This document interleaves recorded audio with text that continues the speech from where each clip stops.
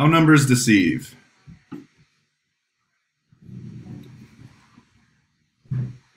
All right, so we're just going to jump straight into an example. If Kevin had a higher shooting percentage both in the first half, 40 to 25%, and in the second half, 75% to 70%, does this mean that Kevin had a better shooting percentage for the game?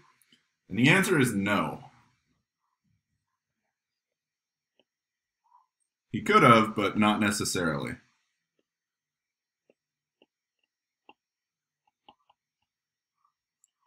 And what we want to look at is the attempts, right? So we can look at Kevin's percentage for the game by just totaling up the number of baskets he made versus baskets attempted. So he made 4 in the first half and 3 in the second half. So that's 7 overall out of a total of 14.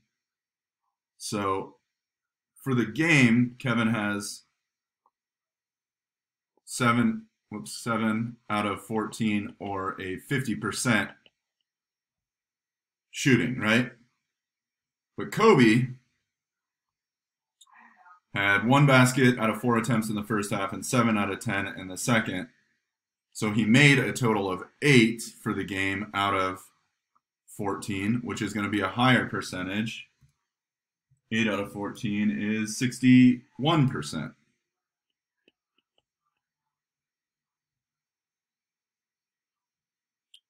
All right, so this is an idea called Simpson's paradox. And what it is, it's the general case in which a set of data can give different results for each of several group comparisons than it does when the groups are taken together. And so I'll give you a quick visual, and then we're going to watch a little video, like a 3-minute video, where this really excited British guy explains this. But a good visual of this would be like if I look at a set of data.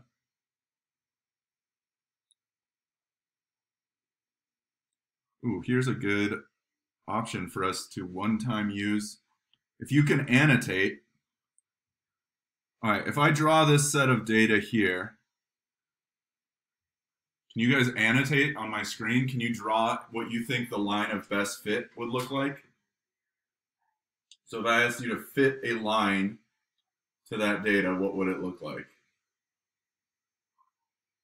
Or are annotations turned off? Or are you guys going to refuse to do it? We did it on the first day of class.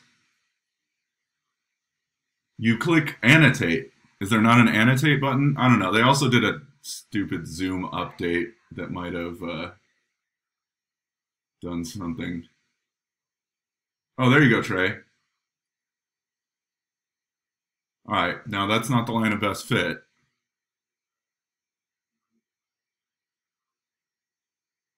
Still way off.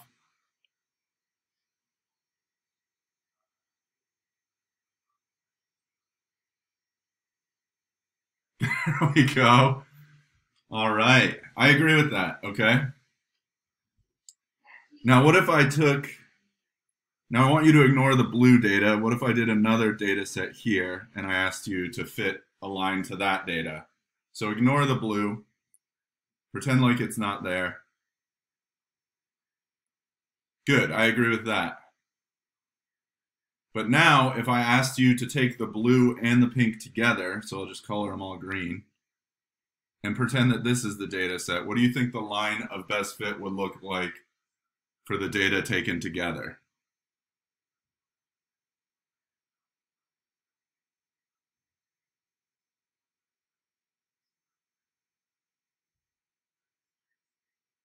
So it might be a little hard to visualize, but that one's going to look like this.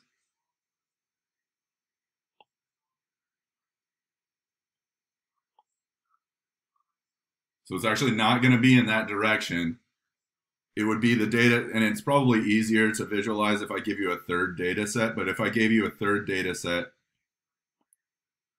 like that, maybe then you can see that the trend is going in this direction, right? So generally, if we look at the data sets separately, they go in a completely different direction. They trend in a completely different way than if we look at the data sets together.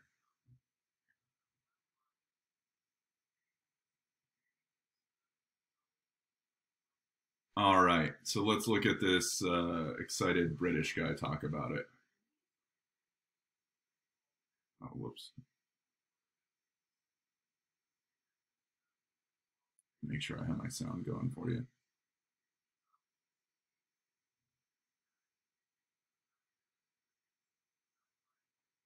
Hello everyone. Okay, I've got a new one for you today. It's one I only learned myself last year. When I saw it, I was really impressed. It's called Simpsons Paradox.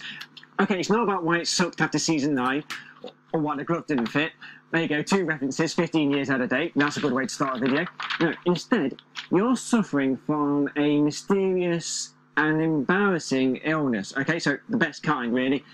There are 2 drugs to cure this illness, drug A, drug B. So we put them on trial. On day 1, drug A cures 63 out of 90 people. So it cures 63 out of 90 people, or in other words, it cures 70% of people. Now, again, on day 1, drug B cures 8 out of 10 people, so it cures 80% of people. Okay, so on day 1, drug B is winning. It cures 80% of people versus 70% of people. Right, so day 2, we try the drugs again. On day 2, drug A cures 4 out of 10 people. So, right, cures 4 out of 10 people, or to put it another way, it cures 40% of people.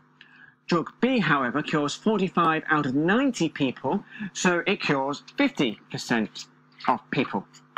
So again, drug B wins. It cures 50% of people versus 40% of people. So drug B appears to be the better drug. It's better on day 1 and it's better on day 2. But have a look. Overall, drug A cures 63 people there, 4 people there. So it cures 67 out of 100 people. It cures 67 out of 100 people, 67%. Drug B, however, cures 8 people there, 45 people there. It cures 53 out of 100 people. So it cures 53% of people. So overall, drug A appears to be better. It cures 67% versus 53%. So this is the paradox. Which is the better drug?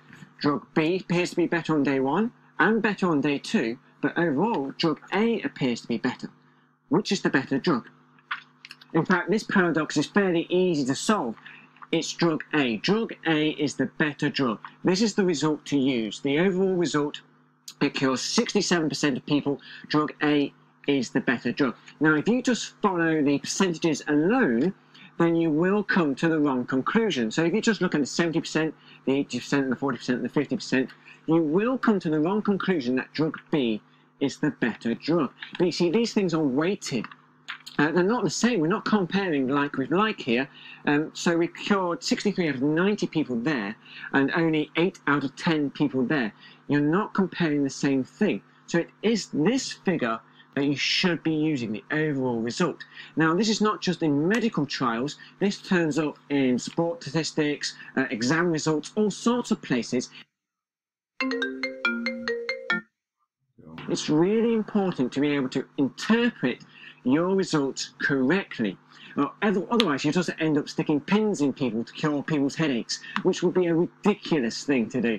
So there he is, just roasting acupuncture there at the end. All right. So there he gave you just kind of another example of Simpson's paradox and how it can manifest. So let's jump to here, and we're going to talk about test results. So basically, I have 4 different definitions. So when we're testing for something, especially in clinical trials, if you're trying to diagnose something, test results tend to not be 100% accurate. So we saw this kind of over the summer. There was a lot of talk about the antibody test. So they were starting to test people for antibodies to see if they were maybe immune to the coronavirus after they had it, right? And they said that the antibody test was like 95% accurate. But that figure is actually really misleading because 95% sounds great. But the result, that means it's 5% inaccurate, meaning, right, a true positive sorry, you could receive a false positive 5% of the time, or you could receive a false negative 5% of the time. And the way the numbers bear out, and I'll show you this example, is that if you have a test that's 95% accurate, and it also depends on the infection rate for whatever disease you're talking about. Over the summer, they gave COVID about a 5% infection rate. And the way the numbers work out is that if you went and got an antibody test and it came up positive, meaning you do have the antibodies, there was only like a 32% chance that you actually truly had the antibodies because of the accuracy of the test and the infection rate. And so I'll show you that example and we can kind of see why. All right, so a true positive result is when a test correctly reports a positive result. A false positive is when a test incorrectly reports a positive result. True negative, it correctly reports a negative result, and false negative, a test incorrectly reports a negative result. All right, so this is a summary of results for 10,000 mammograms in which 100 of the women have malignant tumors and 9,900 have benign tumors. And so based on the numbers in this table, what is the percentage of women with negative test results who actually have cancer? So false negatives.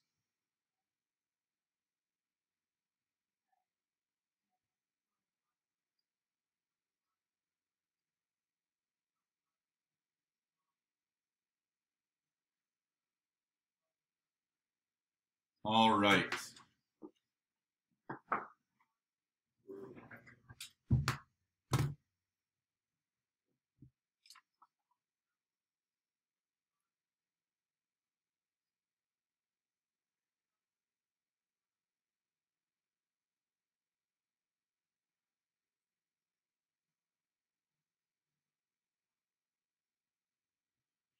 So the false negative rate, then, we're going to look at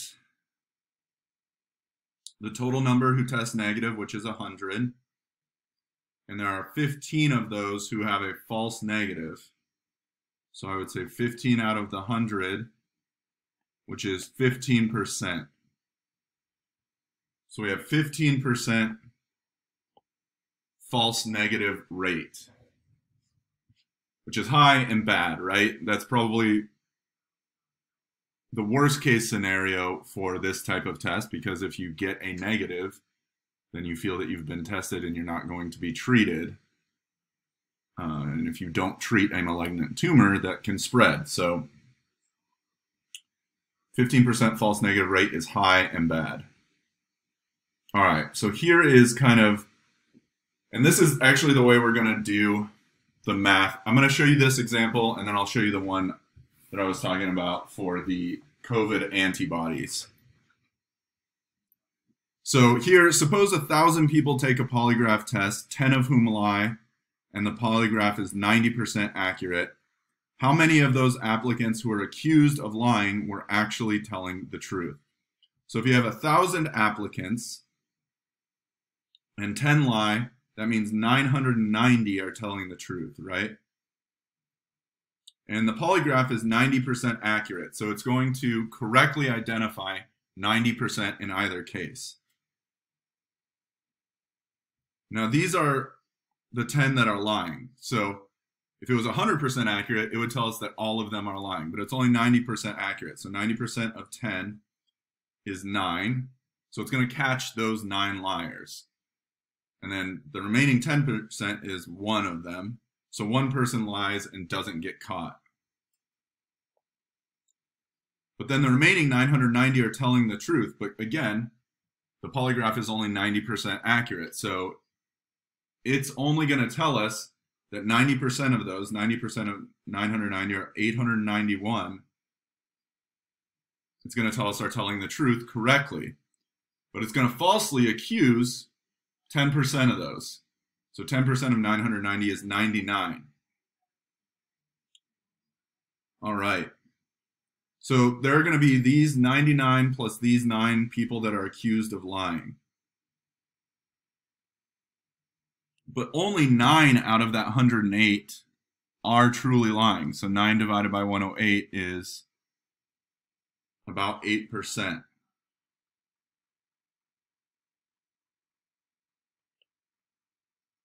So in your polygraph test, if it tells you somebody is lying, there's still only about an 8% chance that they truly are lying, even if it's 90% accurate. Okay? Let me give you my other example.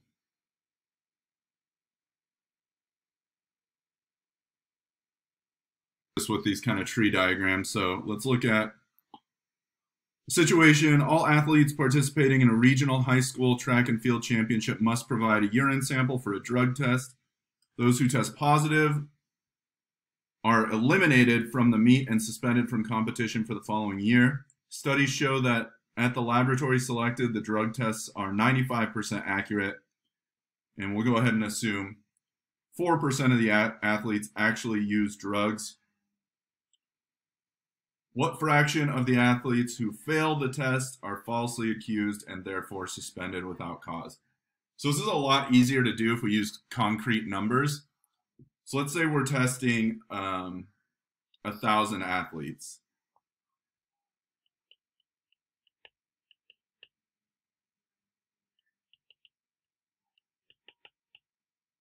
All right, so we have 95% accuracy, and we have 4% who actually are using drugs. I'm going to give myself some space here. All right, let me redo this, sorry. So we're going to test, we have 1,000 athletes. All right, off to the side, I'll make a note. So I have 95% test accuracy, and I have 4% drug users.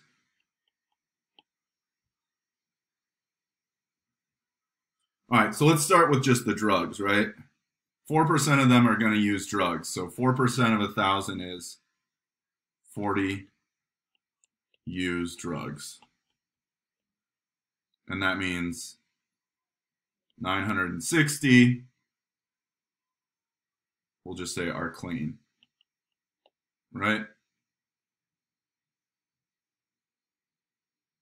Oh shoot, am I not sharing anything?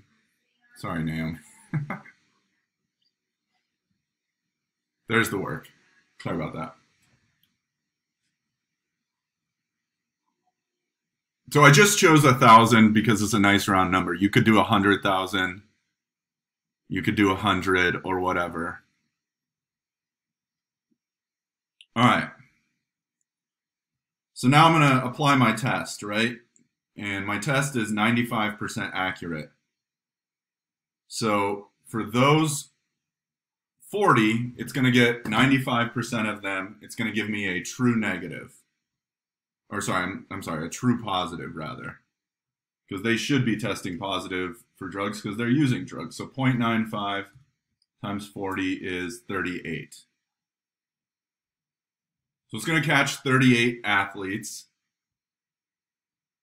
And then it's going to tell me, even though these other two were using drugs, it's going to tell me that they weren't. So that's a false negative for 2 of them, right? All right.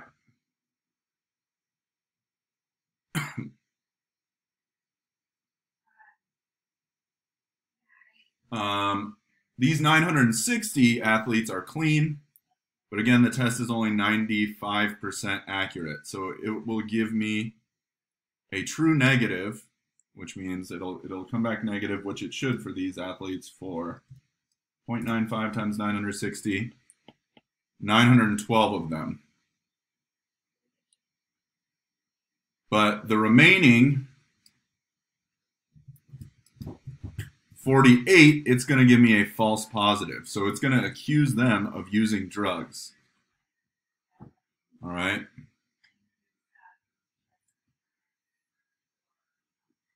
And so the question we wanted to answer was, what fraction of the athletes who fail the test are falsely accused and therefore suspended without cause?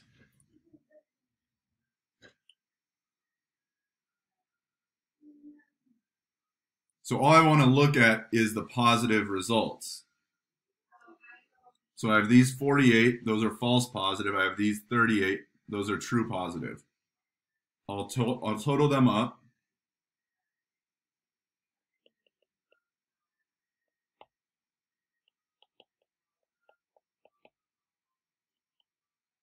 So 48 plus 38, that's going to be out of 86.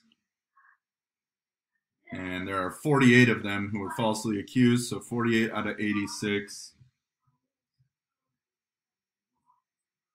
About 55.8%. So over half of them, over half of those that test positive are falsely accused. All right, any questions over that example? The last thing, this isn't really an example that you have to write down, but it's just an example of how statistics can be misleading. And it says, consider the two charts shown on the next slide. Both purport to show the effects in 2011 of the tax cuts enacted under President Bush in 2001. The chart in figure 3.5a is created by supporters of the tax cuts, and it indicates that the rich ended up paying more under the tax cuts than they would have otherwise. And figure 3.5b, created by opponents of the tax cuts, show that the rich received far more benefits from the tax cuts than lower income taxpayers. And it's basically, they seem contradictory, but they're actually both accurate, okay? And so this really gets at, there's a famous Mark Twain quote, which is, there are three types of lies. There are lies, damned lies, and statistics. And the idea behind that is you can cherry pick statistics to tell whatever story that you want, right? And this is something we talked about a lot, I think in Unit 2 or in Chapter 2, where we said you always need to find the source of what the statistic being reported to you is, right? Because that can have a big impact on the way they are reporting it. Another good example that's relevant to today's life is schools going back and making these decisions on when to come back in person. So when we left last year after third quarter, right, all indicators were much less severe of the COVID outbreak than they are currently. In fact, we're currently at the highest we've been by pretty much any metric that you want to discuss, be it deaths, be it daily infections, or percent positivity. The other day we were at like 23% positivity. It's like basically 1 in 4 people has it. But now you'll see, especially politically, the people making these decisions, they basically want schools to go back, so they'll start cherry picking statistics. They'll be like, oh, this one metric that's, not, we haven't been discussing at all. We're in the green on this, and it doesn't make a difference, but we're going back. And I'm not necessarily saying that's going to be the case, but if you pay close attention, you'll start to see that rhetoric of kind of three types of lies: lies, damned lies, and statistics. And all I'm saying by that is that, yes, you can choose statistics to tell whatever story you would like. So it's really important that you are familiar with the source of that statistic. Great. Okay, I think that's it for this section.